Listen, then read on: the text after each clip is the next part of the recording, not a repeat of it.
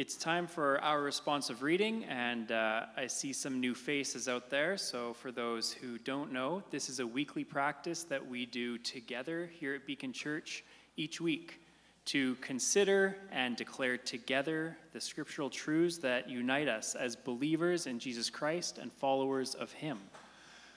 Lately, we've been talking about God's law.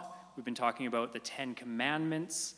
We've been discussing how God's law is not simply arbitrary or just fabricated, given to people just to follow for some reason or no reason. No, God's moral law is eternal. It is related to his character, his goodness, and his holiness. And this week, our responsive reading question is, now having discussed God's law, what it means, the question is, can anyone keep the law of God perfectly? Is that what it says? Yes. If you've been following along with our responsive reading questions over the last 6 weeks, you should be now equipped to answer this question by comparing God's law with your own thoughts, words, attitudes, and actions. Over the last 6 weeks, we've seen that God's moral law is absolute and real. It accords to his holiness and his goodness. It is not just relative or arbitrary, like I said in the introduction.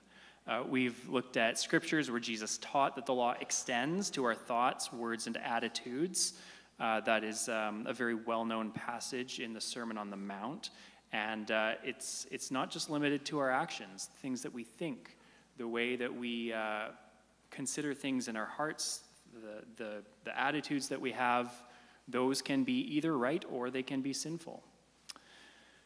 Studies have shown that most people consider themselves more moral than the average person.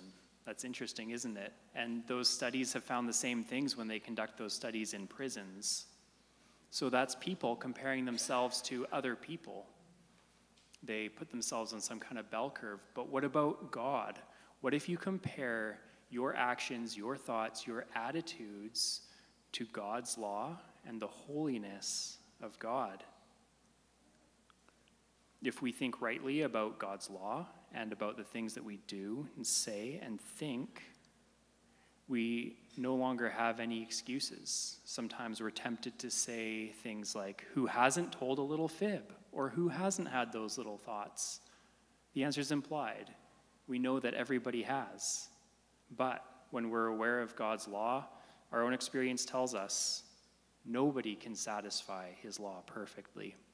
Consider Jeremiah 17:9.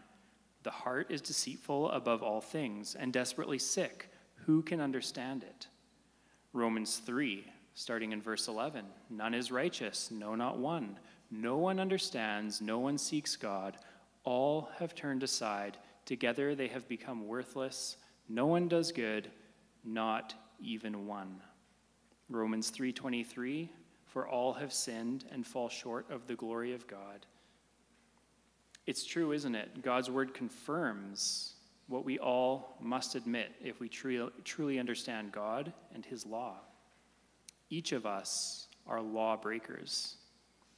What hope does a lawbreaker like me have?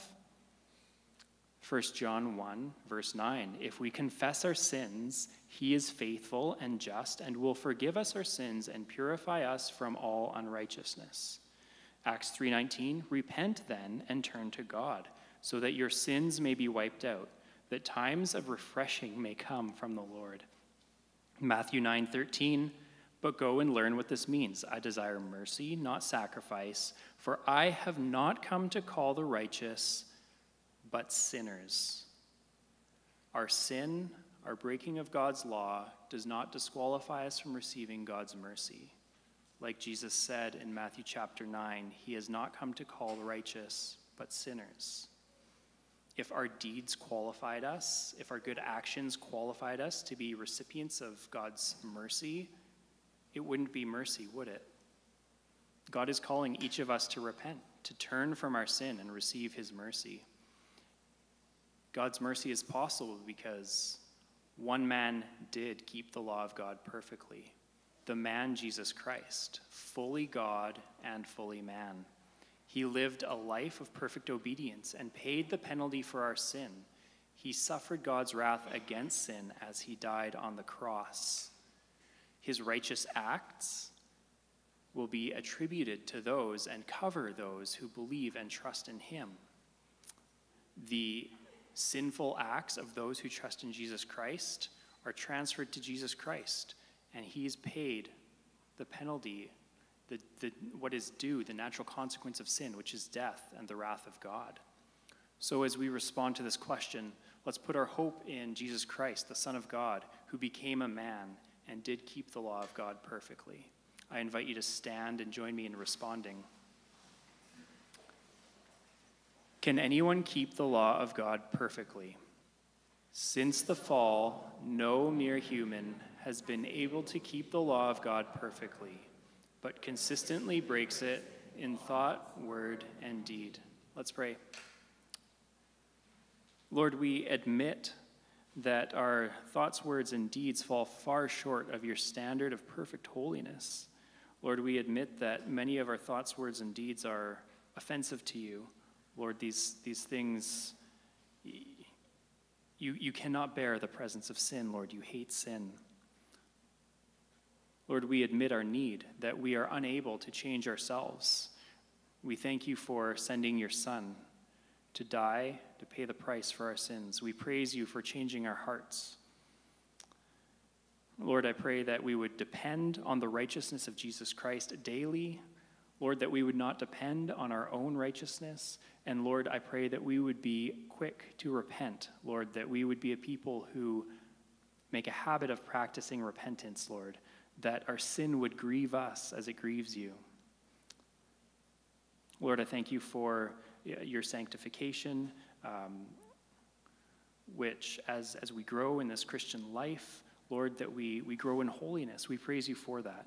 And we thank you that that work will be complete in us at the second coming of Christ, Lord, when he calls his church to us, Lord, when we are resurrected into our glorified bodies, Lord, that sin will be no more in us. We thank you for that. Amen. We're going to take a 5-minute